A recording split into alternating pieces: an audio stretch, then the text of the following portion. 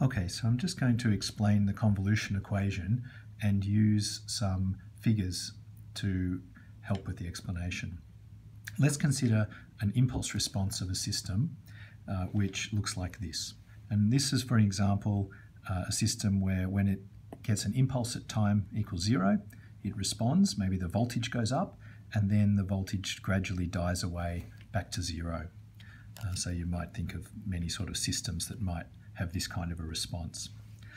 So let's think about what's going to happen at the output of that system if we have more than one impulse. So let's say we have an input to that system, which is a signal, and let's just consider this one for now. Let's consider one where there's an impulse at time equals 0, so there's a delta function at time equals 0, and let's just say there's going to be 3 delta functions. Let's say you hit it with an impulse at time equals 1 and hit it with another impulse at time equals 2. So there's 3 impulses, maybe flicking a switch on and off very quickly for an electric circuit once, twice and 3 times, and each time you switch it on and off very quickly, the system responds by increasing the output voltage and then dying away. Okay, so what's going to happen when you hit it with 3, one after the other? Okay, well, I think intuitively you would understand that if it's a linear system, then you can look at the 3 different responses and they're going to add up in a linear way. So let's think about a few things before we draw the output here. Let me make the point that this value here is h, that height there is h of 0. Okay, let me make another point that this is a function and I can plot it with respect to anything as long as I am consistent. And so this is h of alpha plotted with respect to alpha, as well as it was h of t plotted with respect to t. You can change the variable that you plot against, no problem. And the reason I'm going to do that is hopefully to show you that it's going to avoid confusion later. Okay, but hopefully you can see just by changing the variable doesn't change the shape of the function. Okay, so let's now, and also the height of this is x of 0. The height of this one here is x of 1. I've drawn them all the same height, but they could be different heights in different examples. But I've drawn them the same height just for simplicity of drawing, but I'll also point out that that height is x, the value of x at time 0. This is the value of x at time 1, and this is the value of x at time 2. Okay, so in this system here, this impulse response is going to cause the system to jump up to x naught times h naught and then start dying down. Okay, so this is because if you hit it with an impulse of height x naught, it's going to be multiplied by the impulse response height and then it's going to die down. Okay, so that value there is x naught h naught. Okay, and then at time 1 there's going to be another one also, and then dying down, and at time 2 the same, dying down. Okay, so this is 1, 2, 0, and we make the point that this is x of 1 times h0. Okay, that's that height there, and this height here is x of 2. This is that height times h of 0. Okay, and these are all times h of 0 because that's the initial part of the response that's responding to each of these impulses. Okay, so overall, I can draw the overall waveform here, is going to be the addition of these 3. So I might just draw that here, out here for you. So this is going to be responding like this, because that's the only signal we're adding there. Then we're adding these 2 signals are being added, and so it's going up and then decreasing as we're adding those 2 signals all the way between there, and then we get another one here, we're adding all these 3, and then it's going to die down, the addition of these 3. Okay, so what about the convolution equation? Well, let's look at a particular time here. We're going to pick this time here just as an example, and you can see that we're asking ourselves, what is this height here? What is this height here? Well, it's the addition of these 3 values. So let's write down what those 3 values are. So this one here this first one here, that height there, well, what's that height? Well, that height is this height decayed over that time difference, over that distance there, that time there. Okay, this is time t, the time t we're picking.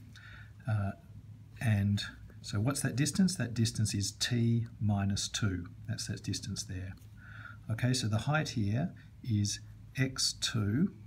The height here was x2 times h0, but the time here is x2 times the decayed h. So we go along here by a distance of t minus 2. So that's ht minus 2. Hopefully you can see that. So that was x2 times h0, but it's decayed by the time it gets up to here. Okay, and it's over that distance there. Okay, what's that distance? We look up here, that distance on this h of alpha plot with alpha, that distance there. If that distance there is this distance here, t minus 2, that's that height that it's decayed to. Okay, now what's this height here?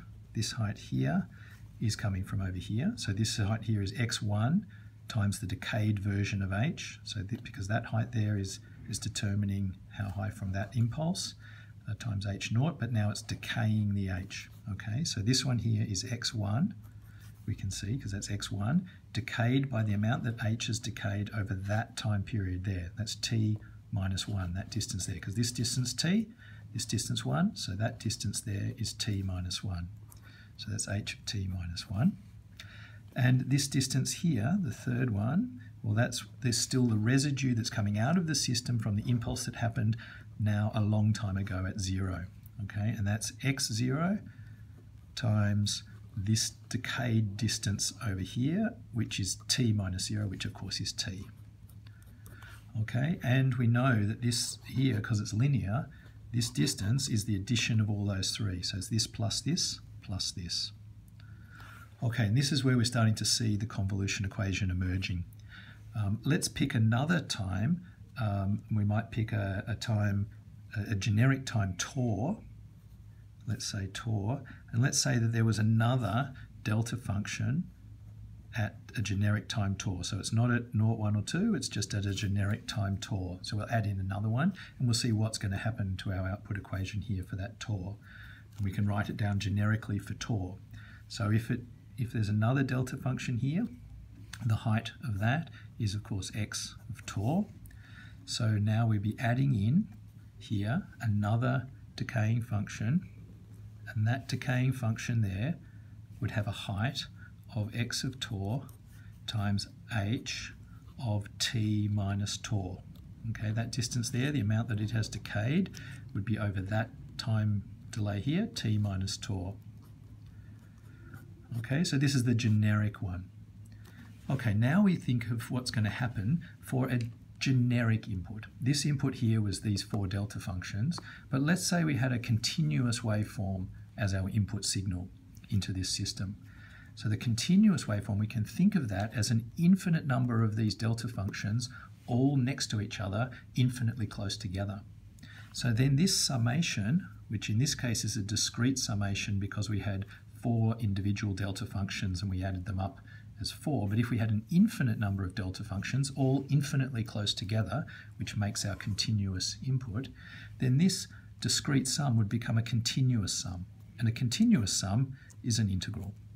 So we would have an integral from minus infinity to infinity, because we'd be doing all of the delta functions which are infinitely packed together to make our continuous signal.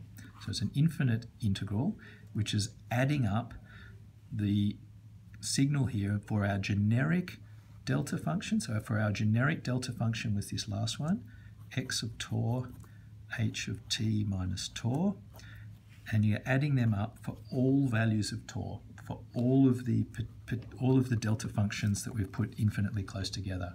And this makes our continuous signal. So here we have what we call the convolution equation. Okay, now for many people, particularly many engineers, we look at this equation and we see mathematics, but I really encourage you when you look at this equation to see these functions and to think about what is really happening is you've got the result of an impulse into your system at all these times in the past, and the the residual that still exists at the time that you're interested in, you have to sum them all up. And those are residuals from things that happened in the past. So it's t minus tau, and you're summing them up, and it's an infinite integral because a continuous waveform can be thought of in mathematics as an infinite number of delta functions all next to each other, all infinitely close to each other. And so this is the convolution equation.